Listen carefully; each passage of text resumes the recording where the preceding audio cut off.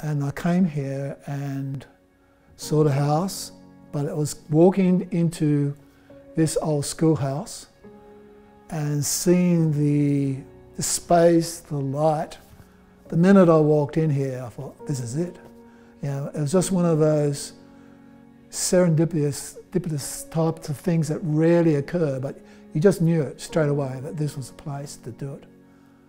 So it turns out this was the Kunama schoolhouse, and the house itself was the teacher's residence, and less than about 2 hectares of land. So I bought it, and that's where I've been for the last 13 years. I've had art sort of bubbling around the background since I was a kid. I wanted to work in this area because during the research part of my work with Syra, I had spent a lot of time in the local forests, these alpine ash forests, hardwood ones in Bago and Mooragle State Forest. So nearly 2 years field work and walking all over the forest.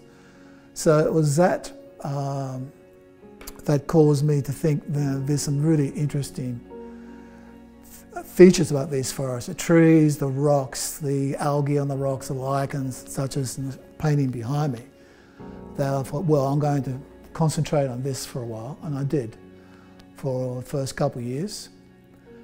Then I did a series of paintings on Kosciuszko after doing a series of summer hikes in various locations, and the Kosciuszko paintings were basically the first major exhibition I had after leaving Canberra. And then I started a series on the karst country, which again featured the limestone landscapes in Kosciuszko, Blue Waterholes, Urangabilly areas. And that was another major exhibition in 2013. And in 2015, the exhibition was based on high country waterfalls.